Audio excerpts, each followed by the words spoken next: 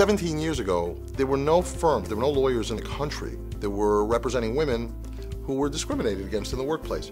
Pregnancy discrimination, sexual harassment, gender pay disparity, mommy track issues, all the issues that affect working women, nobody was representing them. So 17 years ago, we started this firm to advance women's rights, to raise the stature of women in the workplace, which really means in the world at large. Just about every person who calls here will say, I've never been in this situation before, I don't know what to do. And they're calling here because something bad is happening at work.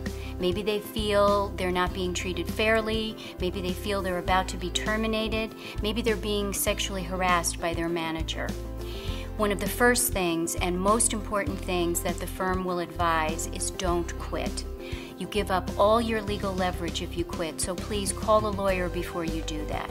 My role here is to support you emotionally, mentally, even spiritually through this process. Employers know that we concentrate on these issues and that we're not afraid to bring cases to court. In addition to focusing on women's rights, our firm handles all kinds of discrimination, including age, race, sex, religion, disability, all of which affect a large number of people in the workplace. Since I was a child, I've always had a problem with unfairness, with oppression, with bullies, and every case is important. There are no small cases in this office.